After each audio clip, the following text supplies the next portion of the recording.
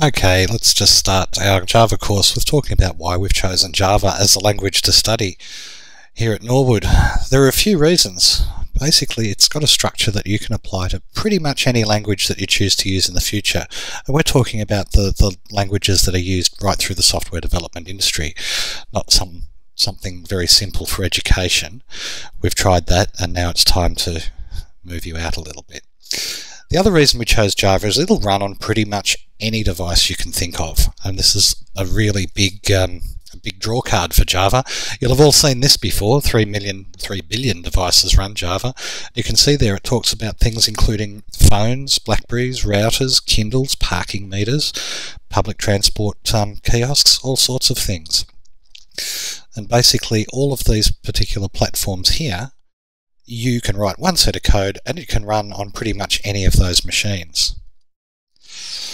But let's have a look at how. And while these two documents look a little bit hard to understand, about 90 seconds from now, and after about 3 repetitions, hopefully you'll have a good understanding of how you can write one program but have it run on any one of a number of different kinds of machine. Basically, you have to sit down and write some source code. It's just text. It's like typing a letter. You'll usually do this in a program called an integrated development environment, like the one we use here at Norwood is Eclipse. It's also fairly commonly used throughout industry. It's not the only development environment around, but it's a fairly popular one, and it's totally free. So instead of using a word processor to type your code, although you could, you will type your code in Eclipse. You'll then compile this into something that's not text anymore, but it's a machine language file that the computer can understand. That file gets run through the Java virtual machine on any computer that's running Java, which is all the major platforms. And the Java virtual machine will translate that bytecode you created for whatever particular operating system it's loaded on. So just as the last and final time to make this happen, the JVM is what you get when you install Java on your machine. Whenever you install Java, you're actually installing a little layer of software that's specially designed to communicate between people's Java bytecode and the operating system underneath. So what you'll do is type up your source code. You'll then compile that into bytecode. You can't look at bytecode in a text editor. That bytecode will then run on a Java virtual machine, and that Java virtual machine software will run on just about any device, and suddenly your source code can be run on pretty much any device. So what do we need to get started? You are going to need something to do your typing in.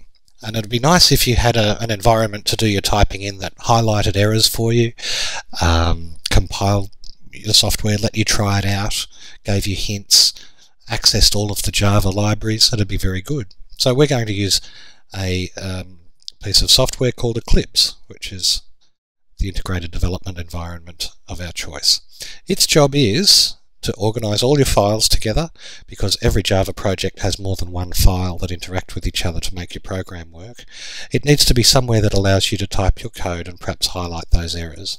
It should compile your program, provide an area for you to see it running, and its job is to interact with the Java software development kit, because Java really consists of thousands of programs that interact with each other.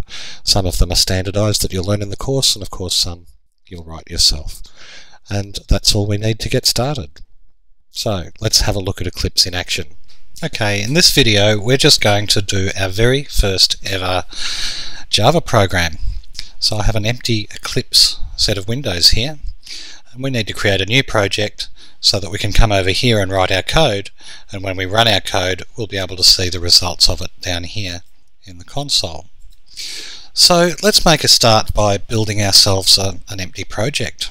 I'm going to say File, New, Java Project.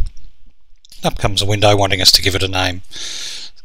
The purpose of our first program is to see if all that effort that we put into installing Eclipse on our computer has actually paid off, in that Eclipse is going to work. We just want to see that the computer can compile a program and give us some output, show that it can actually work.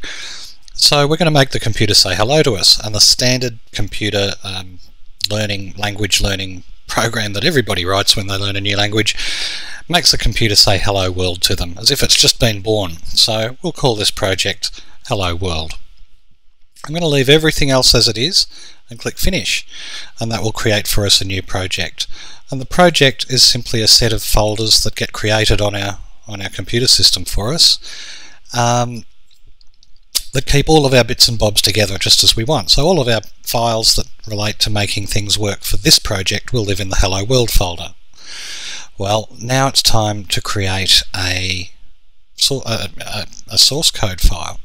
We need to create a new class. Now you might remember that classes in Java are what I've asked you to consider as programs. The reality is that classes fit together like the pieces of a jigsaw puzzle to create super programs. But just for now, we're going to create one jigsaw puzzle piece, one class, and in that class we're going to have one block of code. So here we go. In our project we need to create a new class. So I'll go File, New Class. And up pops this window. For now I'm leaving packages out of it, but more on that in a later video. The name that I'm going to give my class will match the name here, Hello World. But you'll notice one little difference. There's no space this time, and you must always start a class name with a capital. So we can say Finish now, and suddenly I have a Hello World Java file. It even starts it off for me. All of our programs will start with public class and then the name of it. We'll then open our curly brackets. All programs will end with a curly bracket, and in between, well, this is where all the blocks of code that we want to run are going to be written. We're only going to write one block of code, and each block of code, by the way, is called a method. So I'm going to write a method. Now, whenever you launch a Java program, it has to pick one of these blocks of code to run first, and the block that it runs first is called main.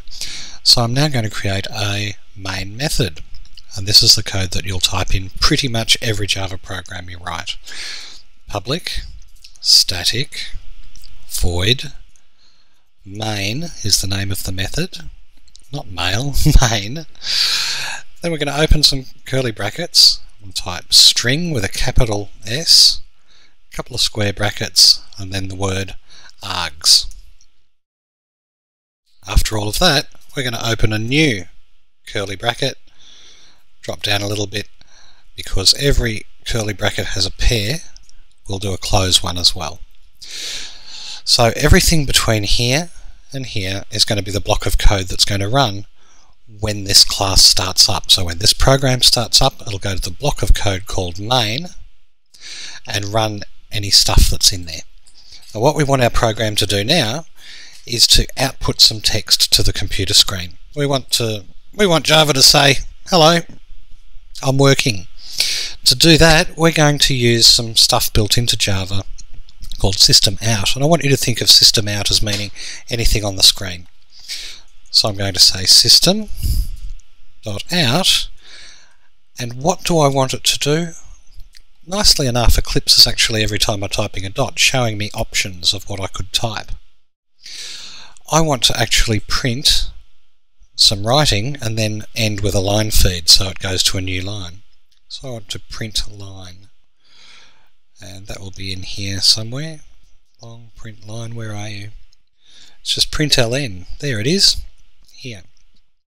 If I double click that, in it comes, and our line of code will print to the computer screen something, and at the end of it, it will drop to a new line. And it's nice enough that when you hover over things in Eclipse like this, come back in, it will describe what's going on. So it'll terminate the current line by writing going to a new line. All good. Well, what do we want it to print? That's what's got to go into these brackets. Everything I want to print exactly goes in double quotes. So I will type the double quotes, hello world, exclamation mark. So now when the computer program runs, it will come to the main method here, and it will then execute all the code, which is one line that says print out this. Alright, now the fun starts.